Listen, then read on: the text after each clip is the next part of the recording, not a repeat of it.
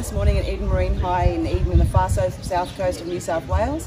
This is one of the areas that was affected by the bushfires this year in Australia, and we had a donation from the Norwegian Seafarers Union that sent over money to help in bushfire affected communities. Now, they specifically said that some of that money must go to schools or to children. So we spoke to Kristy McBain, the local member for Eden Monero, and said, you know, where are some places that need some help.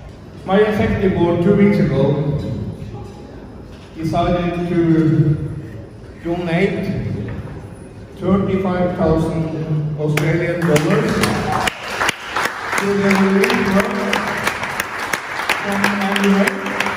Eden Marine High were doing a fundraising drive for laptops, and so we've decided to donate some of the Norwegian Seafarers donation to here.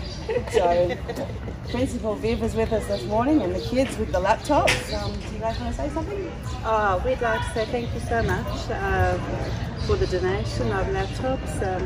So earlier on in the year, when we were doing learning from home, access to laptops was absolutely vital, and as we move forward with that continued access to laptops is vital. So thank you so much for your very kind donation, very, very much appreciated. Thank you. It's an absolute pleasure for me to be involved. So the direction from the executive board is that, okay, $20,000, you can do whatever you like, and I know that there are people involved that are doing this, but $15,000 should be directed to the kids from the victims from this disaster.